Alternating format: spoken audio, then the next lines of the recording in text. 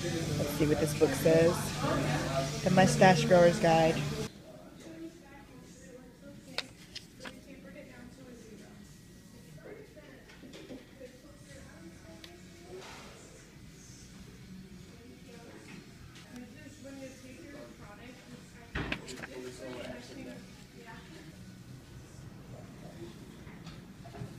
Happy Saturday, everybody! Happy Saturday! We just left the barber shop. I got a nice, fresh haircut.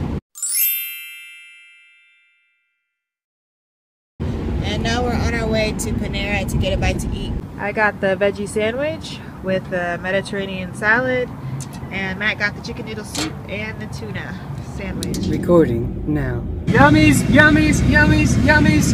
Donut house, house, house, house, house. That was Yummy's Donut House.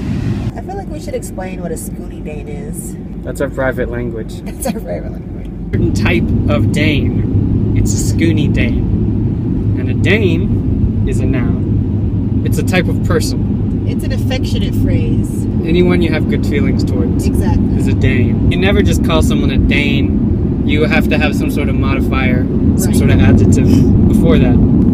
Shoonie. Shoonie, Scoony, Scooby, Gwamblin. Squabbling. So let's use it in a sentence. You are my Scoonie Dane. There's no right or wrong way to spell it, but I would think it was D-A-Y-N-E. Dane. What about Scoonie? Scoonie is S-C-O-O-N-I-E. It's basically it, you know, it's the language, that's the style of speech. If you want to replicate the old style of singing, you have to quiver your voice a lot when you're singing. Summertime, the living is easy.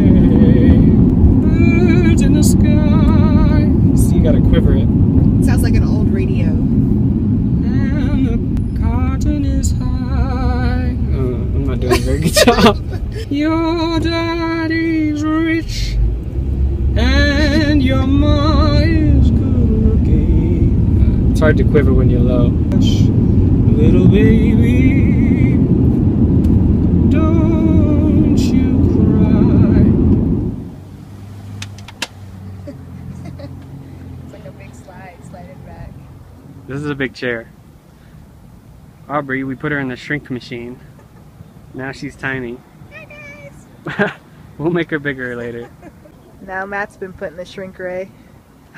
We just came out of Christie Sports. They had some nice stuff in there. It's just an outdoor furniture place. Yeah. I think that's a good place to go if you have like $5,000 you want to spend on outdoor furniture. And if you have that much money and you want some good high quality outdoor furniture, that's your place. But if you're on a budget, don't go there. Yeah, you gotta have some cash if you want to go in there. I'm hoping to discover a certain kind of lover, one who will show me the way, and I something.